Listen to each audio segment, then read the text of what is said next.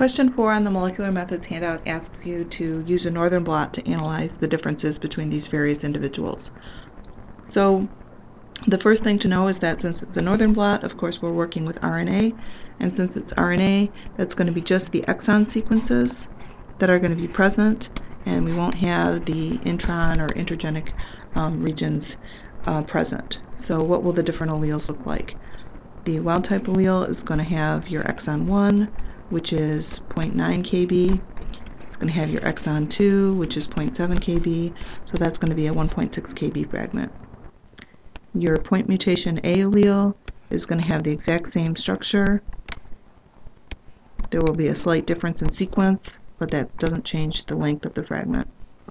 The B allele, the deletion allele, is going to look different.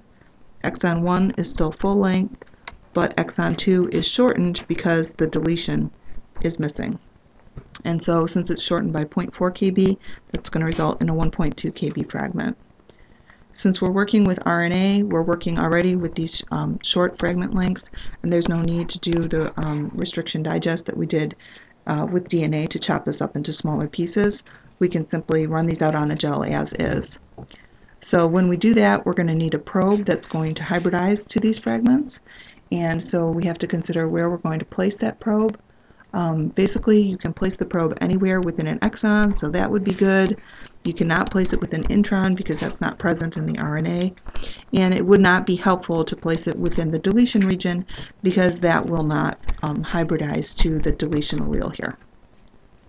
So let's take a look at what the gel will look like if we were to use our first choice of probe here. So for Bob, who is homozygous wild type, Irene, who is heterozygous for the deletion, and Jim, who is homozygous for the point mutation, we would expect in all three of them that we're going to see the 1.6 kb band, which is resulting either from the wild type or the A allele.